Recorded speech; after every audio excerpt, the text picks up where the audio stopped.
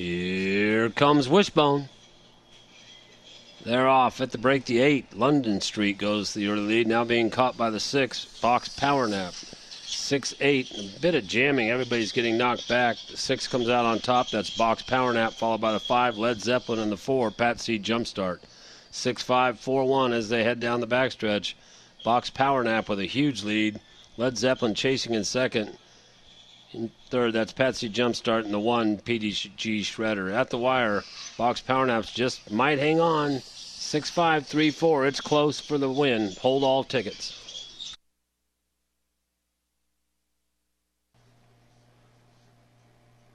And it all 1-6, returned $7.